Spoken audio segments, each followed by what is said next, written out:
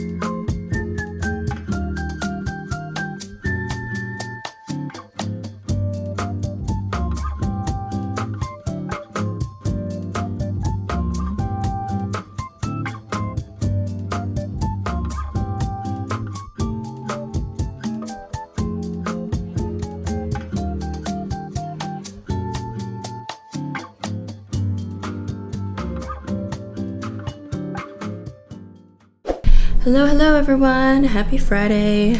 I just finished my work calls, end of the work week, got dressed, now I'm changed and I'm gonna head over to Brooklyn to see my friend Yuen's new apartment.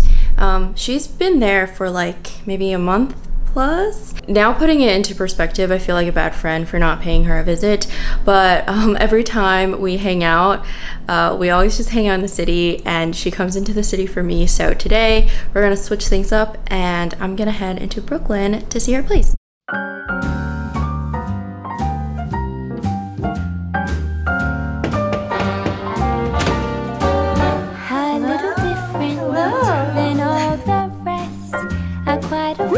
Where I had sometimes played chess.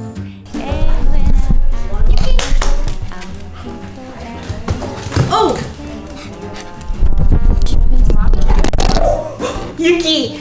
Mommy don't have money to like pay Auntie Julia. Are you gonna pay? Yuki, do you have money? Yuki, my subscribers are gonna be really sad if I don't post videos. What are you gonna do? Kept on looking, but everyone's such a bore. And out of a sudden, you came through the door. At the next table, your whiskey neat.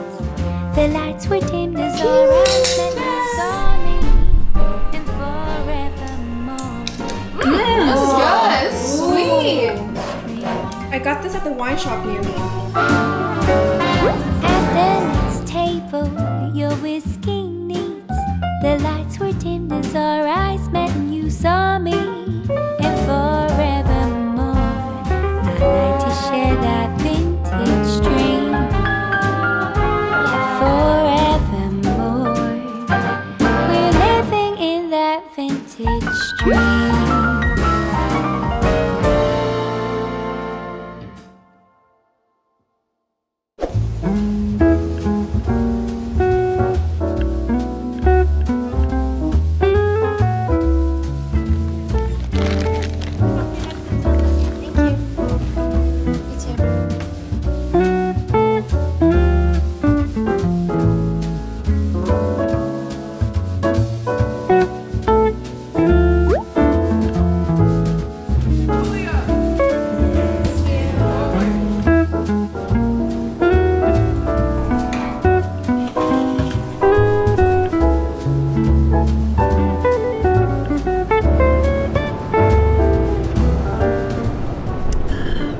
sun is blasting. I want to get my 50% off Starbucks drink today because it's a Tuesday and Starbucks is doing 50% off all ice drinks every Tuesday in July. PSA. I got this, what is this? Like a pineapple juice with coconut milk refresher. It's pretty darn good. This is my first time having it and I'm a sucker for pineapple juice and anything like tropical tasting. I think it's the Viet side in me.